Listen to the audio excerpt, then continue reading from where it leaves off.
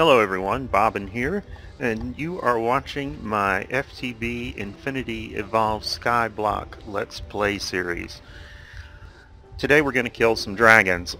The project you see in front of me we'll actually talk about next episode. I just thought I'd put it out there as a teaser. That's something that's being worked on. But coming through here, I need to show you how I'm going to be doing some of the grinding that's necessary for getting these things, awakened cores. I have to craft a number of awakened cores for the purpose of making the energy cell here. Also, probably today I'll upgrade my Wyvern chest plate to get the Draconic chest plate, since that is it. I'll probably be upgrading all of this gear, and although I've already upgraded my sword, I'll probably be upgrading some of the other tools as well. So I'm going to need lots of awakened cores, and to do that I'm going to need awakened draconium. Awakened draconium is produced in the end from a ritual that involves the dragon heart that I got before, and you can make up to 4 blocks of it at a time, which is what I'm about to do here. So let's head to the end. Oh, where is that platform? It's way over here. I've been building some fake terrain in the end, and we'll talk about that a little bit. So what you have to do for this particular ritual is we need to take and place some TNT, and I'll put it here in the pocket in the middle of this obsidian, and I'm going to put a lever next to it so I can activate it. I need to make sure that I have taken off my greater ring of magnetization because I don't want to accidentally pick up any items. Now, just to start with, we're going to throw down the heart. And this is a number of things are going to happen pretty quickly here once I set this off. What I'm going to do is I'm going to pull the lever to activate the TNT. The heart's going to get blown up, except it's going to survive the explosion and it's going to be activated. When that happens, I'm going to throw down 16 draconic cores, 4 for each block that I want to convert into awakened draconium. And the heart is going to eat those, and as soon as it does, I'm going to plop down the charged draconium blocks, and I'm going to do it quickly. It doesn't matter where I place them as long as it's close by, and I will just place them quickly. So here we go. So there's the heart, and there went the cores, and it's going to gather things up. So now I can place my charged draconium blocks, and it's going to do its little light show for a bit. You can see it a little better if I changed angle here. There we go. Okay, so it blew up, destroyed some end stone, and it converted my blocks to awakened draconium blocks. Let's take this back to the overworld and do something exciting with it.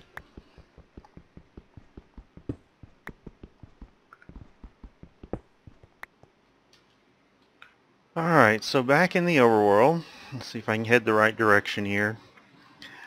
One of the things I want to do is I'm going to go ahead, and I have to do this every time I go to the end. I'm going to remove my heart canisters and put them back in, and I'll have to eat some food as I regenerate my health. It for some reason takes you down to where you don't have any of the extra hearts, and you got to regenerate that. Okay, so I'm actually going to pull the cores out of here, and one of them I'm going to go and soak in basically 4 blocks of draconium, and I've already got the draconium melted down there. So let's go ahead and put that in there just like that and start that, because that's going to take a while. Meanwhile, let's come back over here and look at the recipe for the draconic chest plate.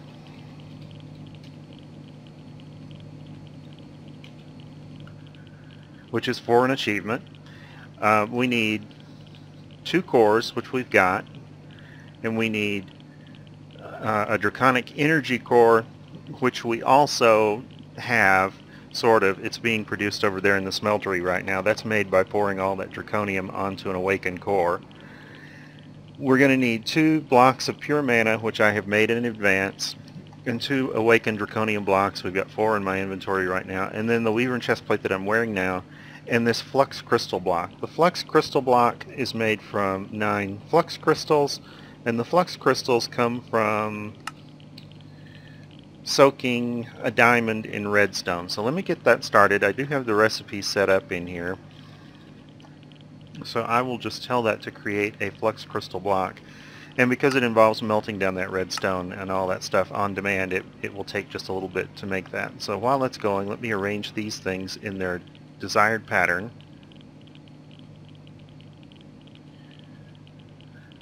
What was that? Pure mana. And then I guess I'll have to take off my armor and put it in the middle. Let's see how this is progressing over here. It is still pouring draconium. It takes forever to do that. It just finished. Contains draconic energy core, so we made it.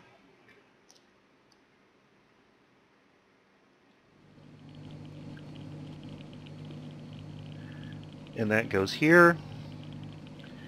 And flux crystal block still hasn't finished. Let's see how that's coming along over here. It's still waiting on 3 of them.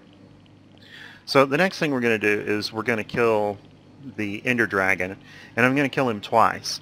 And I'm going to show a difference in how you can spawn him, because there's a good way and there's an unpleasant way.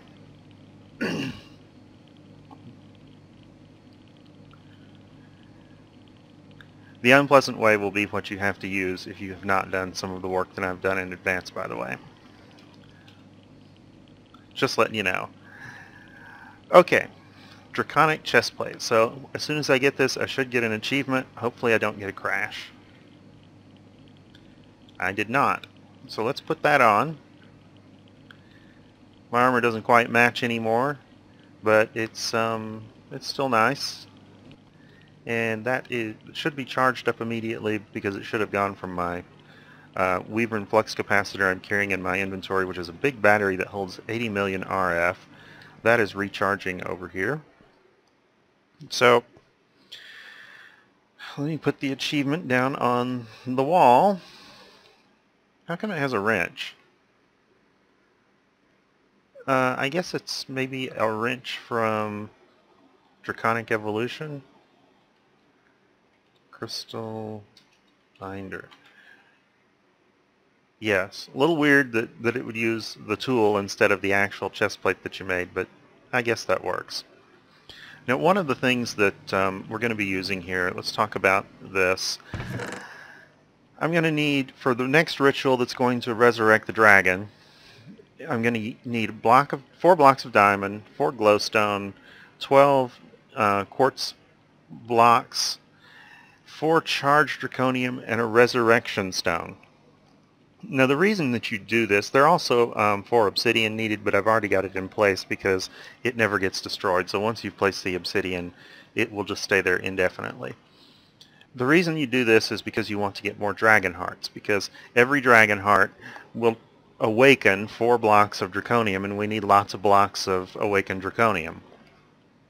But to get more dragon hearts, we have 2 options. We can either kill the Ender Dragon again, which means summoning it again, or we can go hunting far and wide in the end for a Chaos Guard, and I will do that at some point in this series. But you need more of a set of draconic armor. I think you need helm in particular. A full set won't hurt. So anyway, you got to get the dragon hearts to charge the draconium, so we've got a dragon pack. Of these items, the 2 sort of expensive ones are the... I'm getting some lag here. I'm getting a lot of lag here. The 2 expensive ones are the charged draconium blocks. The other item is the resurrection stone. The resurrection stone is the one that is a pain. Let me make a resurrection stone over here, and you will see what is involved. It involves... I'm pretty sure it has a block of draconium, just like that, in the middle. Then we're going to need 4 Weavering cores. So that means 4 Nether stars. Actually, total of 5 Nether stars since there's one in the Draconium block as well. And then it needs mob souls. And the souls are the problem here because they involve a lot of farming. These are relatively rare drops. You can get more of them if you've got the Reaper enchant on your sword like I've got here. I got Reaper 4. Supposedly there are 5 levels. I have not been able to find the 5th level. But I got the Reaper enchant by basically repeatedly enchanting swords with the experience that I got while I was farming these souls. Draconic and Weavering tools have a chance to drop souls automatically, but it's a very small chance. So expect it to take a while when you're farming those souls. That is the real bottleneck on respawning the dragon. So I'm just going to use these. Some of these souls I think might be useful at some point in the future. The lava slime, and these are, it just says skeleton, but you'll notice that it's black. It's the wither skeleton. So I'm going to pull that out. So I've made another one there. And because you have to do all that farming, it's a pretty slow process. Let me go ahead and put that there. I will use it at some point in the future. And take these other items with me to the end, and we'll set them up.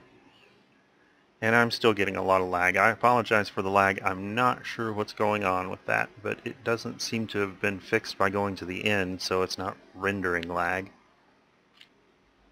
Let me see what's going on with the lag, and I'll get right back. I don't think I want to fight the dragon with lagging quite this severely. I'm getting single-digit frame rates. Okay, I'm back. Things seem to be doing a little better right now. I ended up just restarting the game. I'm not really sure what was going on. Sometimes it gets to where I'm getting close on memory with Minecraft running. That doesn't appear to have been the case this time, so I'm not really sure what it is. One of the things that I have been having a little issues with is it's been getting progressively more laggy, and one of the things that's going on with that is that I think some of the stuff in the base is getting just a little bit out of hand, and I'm going to have to spend some time fixing it up. So I want to repair most of the damage here caused by the explosion.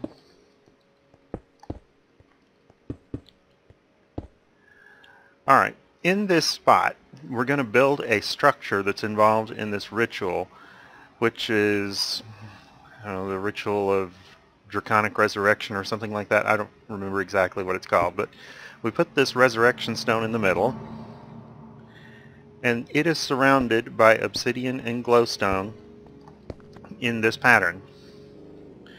We then need to put 8 pillars around the edge of it, and 2 of the pillars are 2 blocks high, or 4 of the pillars are 2 blocks high, and the other 4 are 1 block high.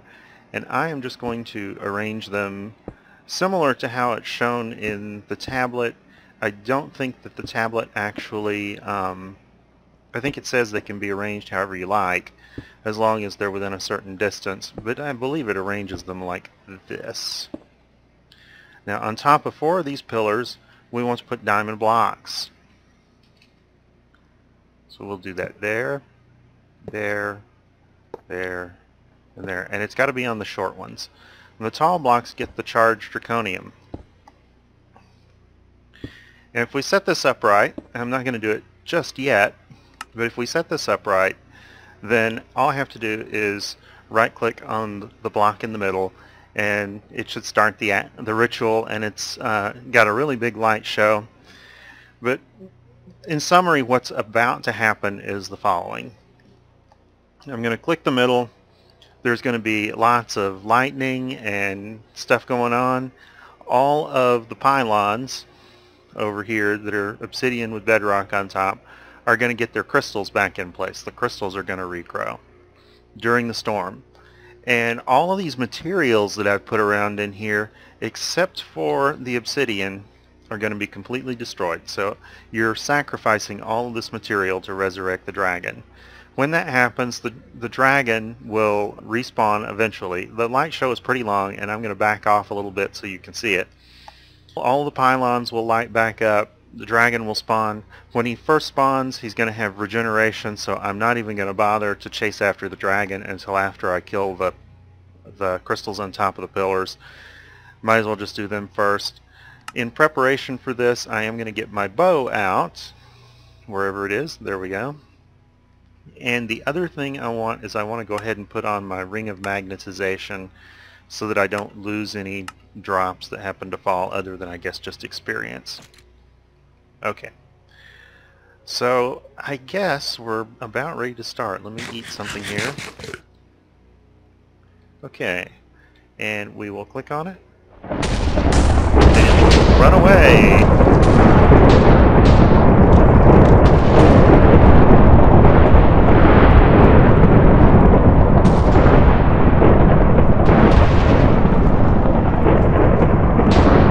Lots of lights, and the crystals just came back on the pylons over here, just like that.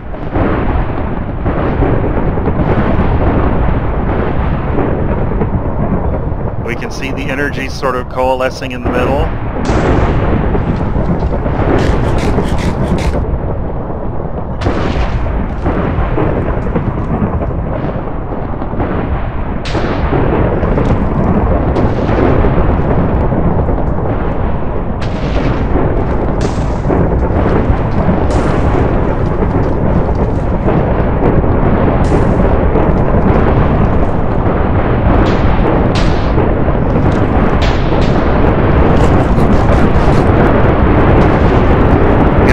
While I watch the movie.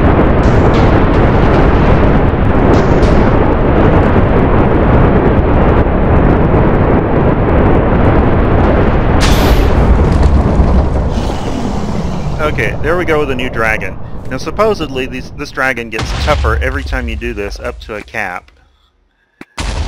This is like the 4th or maybe the 5th time that I've done this because it really takes actually, I've probably only done this 3 times, but let's see if we can get these pylons dead. Then I'll just turn on the dragon.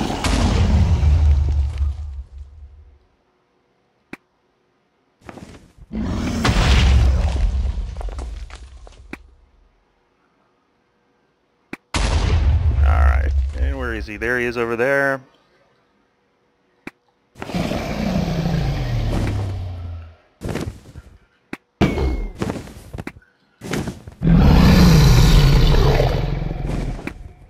So I think the first time I killed the Ender Dragon, I actually two-shotted him with this bow, so it's definitely tougher. The texture's a little different.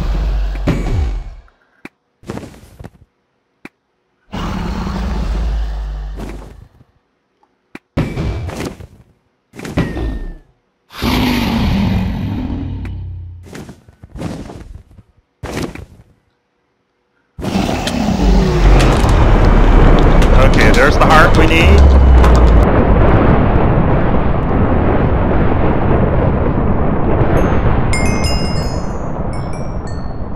Raining XP off into the void mostly. Okay, now the other thing that happened that's worth mentioning here is that at the same spot where I first killed the Ender Dragon, it respawned a new dragon egg here.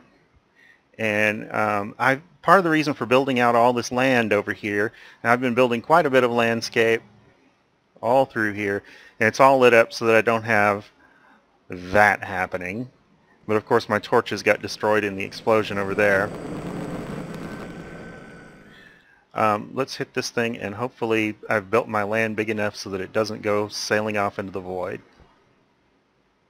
There it went right there. So I would like to... Oh, let's see. Yeah. To rescue this, I need to dig underneath it.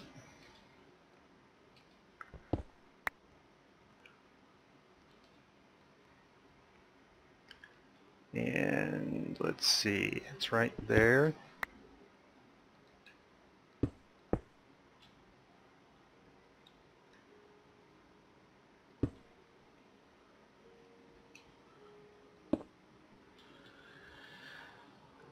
Place a torch and break the block it's sitting on. There we go. So fill in my work there and head home.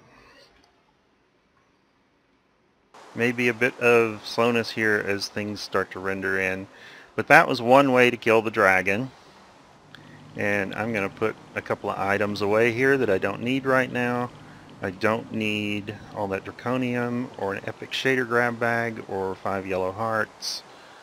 This other stuff I'll keep because I've been storing it all in this chest over here. So far what we've done is we've done the draconic evolution method of charging or awakening the blocks, and we've done the draconic evolution way of respawning the dragon, which is pretty nasty. One of the items that I meant to show earlier here was on the draconium blocks. The ones that we needed were charged. And it takes 100 million RF to charge them. And there are a number of ways of doing it. Anything that will charge an item that holds RF will do it. The easiest way, in my opinion, is to get one of these big vibrant capacitor banks. This one holds enough to charge all 4 of these at 100 million apiece. Just pop them in there and they will begin charging up very quickly. And I'll sit here while one of them charges, but afterwards I'm going to go on and just leave the others. Okay, so one of them charged already. That's why you want to use something like that to charge them. There's a big draconic evolution energy storage that can hold up to like 2.1 trillion RF, and I might build it at some point if I get enough spare nether stars just sitting around with no other purpose. But as it stands at the moment, I'm just using the capacitor bank there to hold RF. Okay, the other way to respawn the Ender Dragon is bees. I have here a phantasmal queen. I'm going to need an apiary, and I'm going to need a dragon egg that I recovered earlier. And that is all I'm going to need. And the phantasmal bee comes with an effect called resurrection. Now the stats on this are improved, but the important part is that it has the effect called resurrection. If you have that effect, you can transfer it to some other bee if you want, and then some other bee will be able to do this. What resurrection does is it causes mobs to respawn from their drops. So it works very well as a mob spawner. I've been thinking about maybe setting up a skeleton spawner in the nether using it, because all you really got to do is just have that bee going. It's very simple. You don't require any power. It just does its thing and respawns from the drops. So all I would need is some grinder that drops the items. I can pick up the wither skeleton skulls using a transfer node with the world interaction upgrade in it and a filter just to get those items, and then mobs should respawn from the drops. I haven't tried it yet. It might be that it won't do wither skeletons, but I'm probably going to try that at some point, because that's probably a pretty convenient way to set up a spawner. It might also have restrictions like players have to be nearby or something like that. Anyway, let's go back to the end and spawn the dragon again. This time the easy way. Now what happened before was when you do this, and this is why something was done that you may have noticed here, we've actually got 2 pools to return to the overworld, because every time you do this it will spawn a new pool as well as a new dragon egg. So that may not be what you're expecting. Alright, now this will spawn very fast once I put the queen in there. I am going to at least initially move my magnetization out so I don't pick up the egg before it can be activated. Let's just toss the egg down. It has to be a loose item like that. Okay, it can't be sitting still on its pedestal. It's got to actually be a floating entity item there. Okay, so I'm going to toss the queen into the bee house and probably back off because there's a dragon. Now this time I didn't get the pylons back, and he's an easy kill. because it's just the original dragon.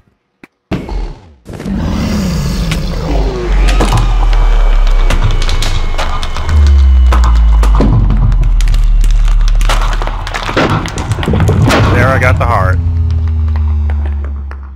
And it dropped a new, it created a new pool and another egg, which I'm not going to break right now because it probably will get lost if I do. And I do want to get it back. But I will just build up some more land on that and we'll be ready to go again. So there's 4 more blocks of charged draconium, and that time it was the easy way. Now notice that the bee is still here, but the house is gone. Obviously when the dragon spawned, every block that it passes through that's not in stone or bedrock or the portal over there or obsidian, it destroys. So it destroyed my apiary, but it did leave the bee, and I was able to go back and pick it up. And it's done that twice now. I don't know if it can destroy the bee or not. I suspect it doesn't destroy entities, but it may. I'll just find out. So that was today's adventure. I hope you enjoyed it. I hope you found the information useful. I certainly had to do quite a bit of research to figure out the various Draconic Evolution stuff because this is my first time with this mod. And we'll be looking at some base improvements for eliminating some bottlenecks and hopefully improving performance a little bit. So if you enjoyed the episode, feel free to like, subscribe, comment, and share.